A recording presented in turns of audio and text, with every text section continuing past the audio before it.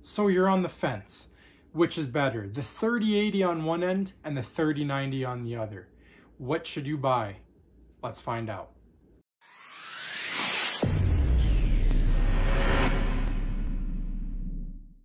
What is up, guys? Teck Titan back here.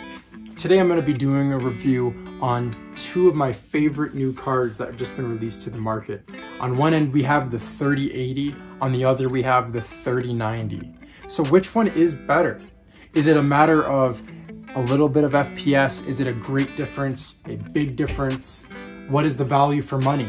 You got two cards, both fully capable of running 4K video, both with completely different price points. On one end, you have the 3090, which is almost double the price of the 3080 at a 1905 USD price point. And then on the other end, you have another 4K capable card at a $895 USD price point. It's no secret that these are the best two cards on the market. Otherwise, how come you can't find them on any site? So which is the best card? Let's run a bench test and find out. So as you guys can see here, we have a much higher FPS rating on the card on the left, which is the 3090. In various areas, you see that the FPS is a lot higher on this card. But on the 3080, we have very high FPS ratings as well. Actually, as a matter of fact, it is the 3rd percentile of speed. And then the 3090 comes at the 1st percentile of speed, which essentially means is the best graphics card out there to this site, which is Benchmark.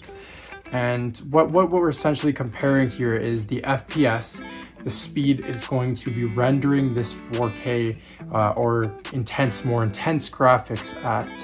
And as you guys can see here, we have some up to the 300s on the 3090, whereas pre-overclocked on the 3080, we have speeds that are just below the 300 mark.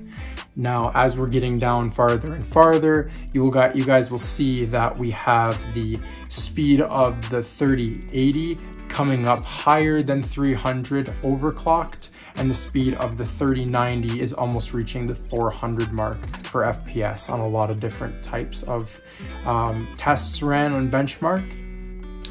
Okay, so now that we've concluded our bench test, what it has really told us is that while there are slight performances that are better in the 3090, the 3080 still marks very close at falling under the 3rd percentile mark. Along with the card though, if you do choose to go with the 3090, you're going to want a really good processor, either the AMD Ryzen or the Intel i9, to make the ultimate gaming experience. So for me, it's not just about the card, but it's about the complete package. So how would this compare to gaming? So you got the 3090 on one end, and then you have the 3080 on the other. And so if you're testing these out for gaming principles, and you have the 3090 versus the 3080, obviously you're going to be seeing a lot better performance and a lot better display performance on the 3090. And then if you go over to the 3080, you'd still be able to get well over 60 FPS on 4K display and 4K output, but it wouldn't be quite as good FPS as the 3090, which has a much higher FPS overclocked and pre-overclocked. So while you can still game on both cards, the 3090 would be a lot better for gaming at higher display settings, as well as if you wanted to get, say, more future-proofed computer, and when the newer displays do come out, you do have better chances of running those displays with this 3090 over the 3080. Okay, so now that we've talked about the cards, which sites sell the card? You have bestbuy.com, you have Newegg, and you have Nvidia's website, which can provide more links for where the card is being currently sold. Or, as per my other videos that I have posted in the past, you can check out the links in the description below But you can also find these cards through private sellers, although sometimes there may be a markup on these cards. That's just something to be careful for, because as of right now, they are sold out everywhere. However, if you are watching the video in the future, I've put a link down below on where you can find the cards, as well as links to the direct sites such as Best Buy, Newegg, and Amazon.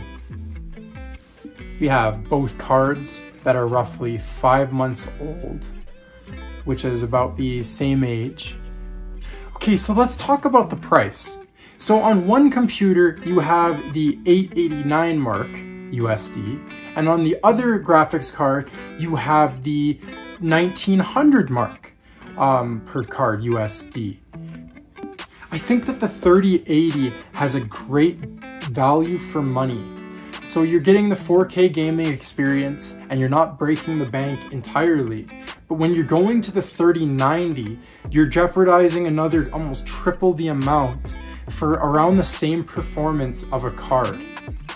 I do think that if you guys want the latest and greatest, best of the best, then go with the 3090 because you still will be getting that way better performance and more future-proofed. But if you're going with the 3080, you can still game in 4K.